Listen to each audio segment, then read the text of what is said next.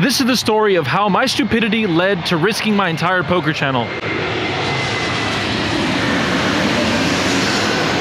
Holy shit, that was fucking cool! Today's $10,000 challenge brings me to a casino that I don't visit all that often.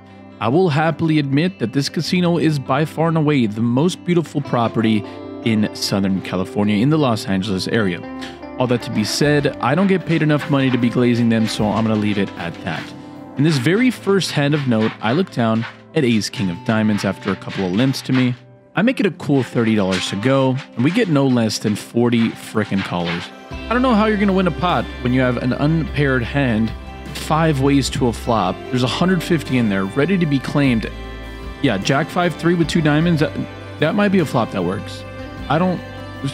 With how things are going, there's no way. There's no way I fold. I don't care what happens. They can all go all in, back to back to back to back. I don't give a nothing. I'm going with this hand. They check it over to me. Okay, well... Step 1's out of the way. I make it $48 to go. Everyone folds. Yeah. I mean, I did only have a drawing hand, but I gotta get a $10,000, guys. Somebody's gotta give me some fucking action, please. I deserve it. I'm donking it up so hard. Under the gun makes it $25 to go. He hasn't been raising too much here, so when the action's on me in the cutoff, I'm a little hesitant about what to do with this hand, but I make the call with King Queen. We're off to a flop heads up. That's pretty much as good as it's going to get for a hand like this. King, Queen, 5, Rainbow. Absolutely nothing to worry about. So when my opponent bets 35, kind of in a little bit of a medium spot here, we can obviously raise, but I feel like springing the trap on a later street makes the most sense, considering how dry this board is. I make the call, and the turn card comes E3. Once again, not changing much here. There is a full rainbow out there, but this time my opponent checks. Obviously not great. I wanted my opponent to do the bidding for me and maybe lay the trap on him, spring the trap I should say on the river, but looks like I'm going to have to do my own betting. I make it 65 and luckily for me he still makes the call. To the river card we go, which comes out the 4. And when the action checks over to me, this is where I decide to go for a larger bet of $175. In my head, I feel like if my opponent happens to have a hand like Ace King or Ace Queen, he's just not too likely to fold. People look at me, see this nose ring that I've put on recently, by the way, and they just think, hey, this little asshole has nothing. I don't believe him. At least that's what it's felt like to this point. 7 episodes in, I don't think I've got to bluff through, it feels like. Yeah, this gentleman's not falling for it. He's a little too sharp. He makes the fold, and at least we win that pot. Poker can be so easy. A player limps, and I decide to isolate him to $25 after I look down at the beautiful pocket 10s. The big blind decides to come along, and so does a limper. We've got a 3-way action situation brewing, and the flop comes out queen high. In a spot like this, when the action checks to me, although I'm 3 ways, there is a good chance I still have the best hand, and I can be betting to deny my opponents the right of some equity. I make it $35 to go, and only the big blind calls. Turn cards at 6, bringing in some of the obvious straight draws, but I do double block some straight draws that I'm worried about, so when the action checks to me, I'm not too worried about it, but there is a backdoor flush draw to consider. I check it back. Pot controlling seems like the right idea, and especially when the river card comes out the 5 of spades, putting a 4-liner out there. Luckily for me, my opponent just checks it, and I obviously check it back fairly quickly. He flashes a 7, we show our pocket 10s, and we are good. Good day, everyone. It's an absolute pleasure to see you folks here today. My cousin Close to Broke had mentioned that you folks really enjoyed meeting Far From Rich in the last mid-session update. Your favorite Euro has some even more wonderful news. Close to Broke has notified me that if you folks would like to see a special episode where I come in for one of the $10,000 challenges, he has given me the green light. Only if you folks get this very video to 1,000 likes. It's a big toll to ask, but for me, Mr. Far From Rich, I think it's bloody worth it. But until then, you've got to click the like button, subscribe and comment down below, and let Close to Broke know we won't let him down. Far From Rich to the rescue. At this point, we are batting a perfect 3 for 3, and we continue to get blessed in ways that we can't even believe. Pocket Hurons. Pocket Cowboys from early position. I make it $20 to go. Middle position, a very interesting OMC type player, as well as another OMC type player from the small blind call. We're going to a flop that comes out 8-6-6 with 2 spades. Pretty wet board texture, especially for the 2-player types that I'm going against here. I throw out a bet for $40 to go. Pretty big one, I will say. I'm looking to target all the flush draws and pairs that my opponents can have. And then the first OMC raises to 140. As you guys have seen in the past, I have been training to fight with and against the OMC. Put myself through a rigorous training program that only Rocky could rival. At this point, sure, my opponent can have a 6 in his hand, but what's more than likely with the $600 behind is that he has a big draw or a pair that he's unwilling to get rid of. One thing you'll find out later on about this opponent is that he can go pretty crazy with some hands that you wouldn't expect. So, all that to be said, I didn't get this far to quit. I go all in for $600 effective, or $740 I should say. I do have my opponent covered. And he thinks about it for quite some time. When I fade the snap call, I obviously know I'm good here, and now all I can think about is holding.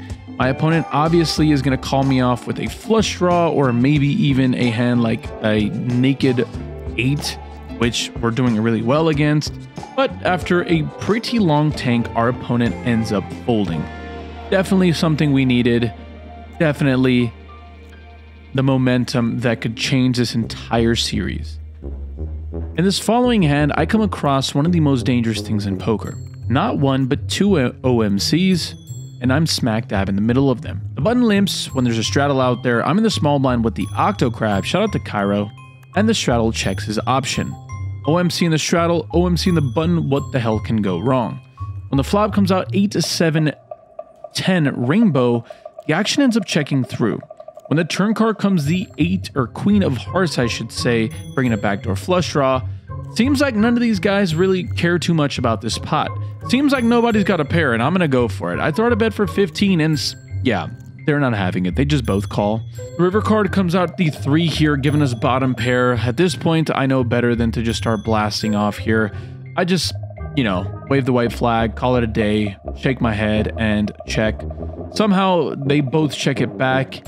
And everyone's just sitting there, and I'm just like, yeah, I got bottom pair, and I mean, this hand history is almost just unreal. I show my bottom pair, and it's good. I mean, what's going on, guys? How do I have the best hand? This is the funniest hand I think I've ever put on the vlog. Yeah, I realized that last pot wasn't that big, but I mean, if you guys got a laugh out of that, let me know in the comment section down below what the weirdest hand you've ever won ever. Have you ever bluffed and got called by a worse hand? That is one of the funniest feelings in poker. Anyways, this entire session is culminated into the following hand, which I promise you is one of the sickest hands you'll see in this entire series. I look down at the ladies. I make it $20. Middle position OMC from the last hand decides to make the call, and we're heads up to a flop that comes out Jack 10 deuce with 2 hearts and a club. At this point, I decide that I'm not going to go away from what I know is right. My opponent has just not been able to get away from any of his big pair holdings, so I decide to lay the trap. I decide to check it over, and he decides to bet. Easy game, makes it $25 to go. I'm like, hey brother, knock knock, and he's like, yo, what's going on, young man? I'm like, what's up, buddy? I'm raising you. He's like, but to how much? And I'm like, $80 much. He's like, yeah, no problem, pal. Snappity snap call. I'm like, let's go. Turn card's a 7 of spades. Don't love that card. Obvious straight draw comes in, but I don't think my opponent's the old betting the 8-9 here, getting raised and just snappity snippety calling it. That's what I'm thinking. I could be wrong, but that's just what I feel like.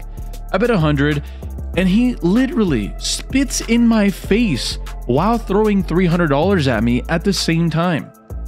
Can I be totally honest with you guys? My guy here is exuding confidence. He's not bluffing. I promise that much. He's not bluffing.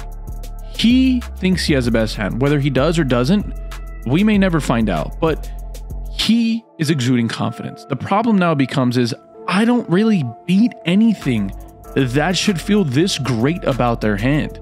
Like a naked jack? Really? That's how we feel? Probably not, right? it feels like a set or 8-9 at minimum. I start tanking. I'm not gonna lie. I'm lost. I don't know what to do. I can't pretend like I know what the right answer is, but I go all in for his last 220 remaining, which is effectively $520 all in, and he pretty much quickly makes the call. The river comes out a brick. We show our pocket queens, and he shows ace jack. Holy crap. He felt like he had the best hand, and I promise you, brother, if you ever watch this video, you're gonna have the best hand against me in that spot 9 out of 10 times. This time you didn't, and that's okay. That was awesome. What a fucking session. We're kind of in this fun place where I'm starting to enjoy poker again, and I think I'm just mostly enjoying like this. The content is so much fun. Like, look! Back to the point, guys. I'm getting off track because I'm so excited about content again. Today was a good day. It was a great day. Why, you may ask? Because we won. But outside of that, I'm enjoying poker again. In the space of poker, you're a man or a woman of your word, or you're kind of like fucked. I mean, for lack of better terms. And luckily for me, I'm gonna fall in the first one. I'm a man of my word, and I promise you guys, and I swear to you guys this: if I don't complete this challenge, it's over. I'm not gonna post anymore. I'm just gonna quit poker. I guarantee that much. I'm not lying at all. That's how confident I'm in this. But my confidence is also started off as just brute cockiness. It's just absolute stupidity. So they're calling me for my In-N-Out. I am vegetarian, so you're like, why the hell are you eating In-N-Out? I'm actually just getting something for the missus. So anyways, that's it for me. Love you guys all. Updated bankrolls right here. Have a nice day. In the crypt and I believe it. It's too easy. It's too easy. I can do this with my eyes closed. It's too easy. It's too easy. I can do this with my eyes closed.